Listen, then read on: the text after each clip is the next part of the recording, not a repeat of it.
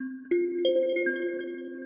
everybody, how's it going? Derek here from Addictive Tips, and in this video we are going over how to back up the XFCE desktop. So before I get started, I'm going to say what I normally say in these desktop backup videos, and that is, if you want to learn how to back up your icons and themes, please check the link in the description, because in this video we are only covering how to back up the core desktop.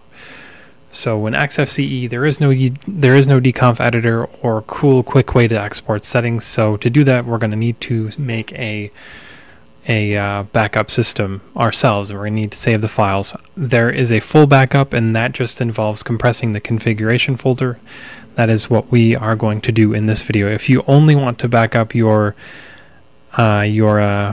complete system, so just the complete XFCE desktop, and you don't want to back up everything in the world in your config folder, then you'll need to pretty much just, do command by command in the tutorial in the link below.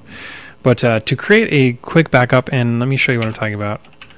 So we need to back up this folder here, because if we go into .config, we can see all of the XFCE files here. So what we're going to do is we're going to cd back, and we're going to type in tar czvf full backup .tar.gz. Then we're going to do ~config. Now this will create our huge configuration folder. We can go in here and we can look at our full backup folder. Now, as you can see, there are two folders, and not to worry, this can be fixed when you extract it, but all of our settings are now here, including our XFCE settings. So when we restore it later, it'll be backed up. So now what we need to do, because we're on the restoration part, because we've backed it up, now let's say we move to a different computer. If we want to restore, what you will do, give me a second here, is you will do tar xzvf full backup tar.gz Control-C /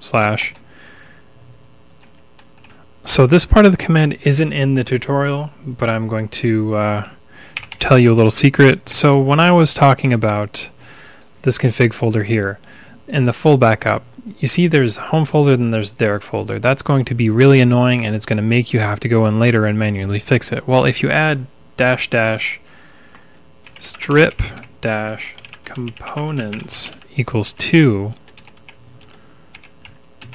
what that will do is it will strip these two folders, and then it will just overwrite all of our configurations. So that is how that works. So the command you want to restore, like I said, is we're going to tar extract to a different directory, the home directory, and we're going to skip these two folders, and that means that from here on in, it's going to go in there.